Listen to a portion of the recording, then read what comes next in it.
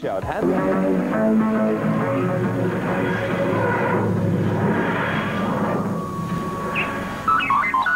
Ah, that's you to materialise.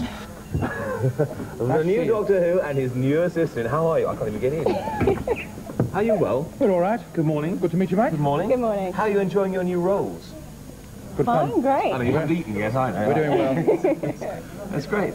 That's good. So how many people actually, do you actually go for a part like Doctor Who and his assistant? Do you apply, or do they sit back and decide? Does the master sit somewhere and say, "What about him"? The master certainly doesn't. No, not that master. I'll let Nicola answer first. Well, I think as far as the assistant goes, an agent usually will put you up for the role and you just hang around for 5 years waiting to see if you can get it. Do you actually go and study the other roles, or look at videos of people who've done it before? No, because I don't think it applies with the assistant. You're always a new character coming in, Yes.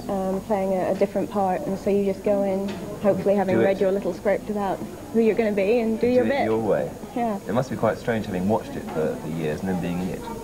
Yeah, it is, especially if you were a fan and Yes. you watched it and you grew up with it, and then suddenly you're in the studio doing it. Yes. And how are you going to differ, Colin, to the other doctors? Do they say, we see you going in this direction? Or? Well, it's a sort of consultative process. I mean, what happened was that John Nathan Turner, the producer, had the idea that I should play it, and we got together and we talked about it, and they sent me away with the tapes that Nicola didn't watch, thousands of them, and I watched about every episode that's ever been shown.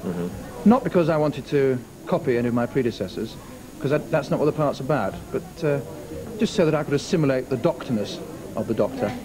And then I came in with my ideas of how I thought I'd like to play it, and we talked about it, kicked it around.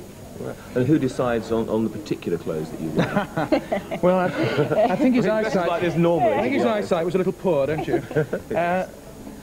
John Nathan Turner, the producer, had the idea of the costume should be extremely bad taste. I think he drew that idea from my own personality. I don't know. He definitely succeeded, anyway. He did, didn't he? His nothing goes with anything on there.